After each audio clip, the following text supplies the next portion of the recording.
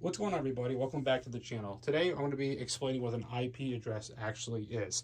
In this video we're going to start with something very simple, what it actually is, and then we're going to dive deeper and deeper up until the point where we're doing ones and zero. We're going to learn a little bit about binary today as well. Let's dive into what an IP address actually is on networks. So just keep in mind that what you see here is actually this. And now we're going to get into what does all these ones and zeros actually mean. Okay, this is how I have the numbers here. Multiply each binary digit by 2 raised to the power of its position, starting from 0. So if we remember, the 192 actually means this. 1, 1, 0, 0, 0, 0, 0, 0. This how we get these IP addresses, and we broke down each segment, the octet, as we went over here, what this actually means. This equals 1, 1, 0, 0, 0, 0, 0, and so on, as we went through the video explaining how we got each and every one of these.